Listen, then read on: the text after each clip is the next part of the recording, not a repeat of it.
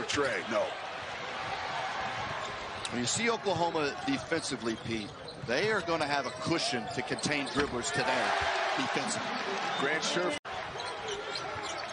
Again, Oklahoma, big key today. Certainly anytime you play TCU, you have to keep ball and Miles in front of it, force him to shoot over the top.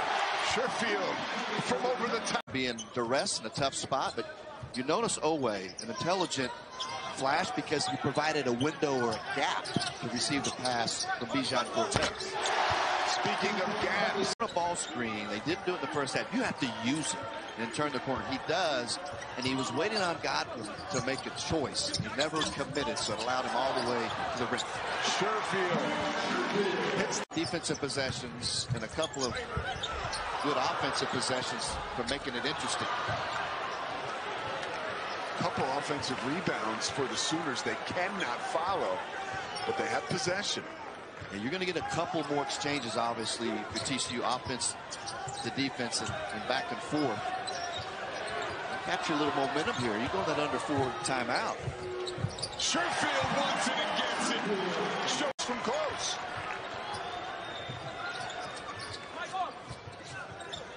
Sherfield, who went almost 22 minutes without scoring, breaks the drought.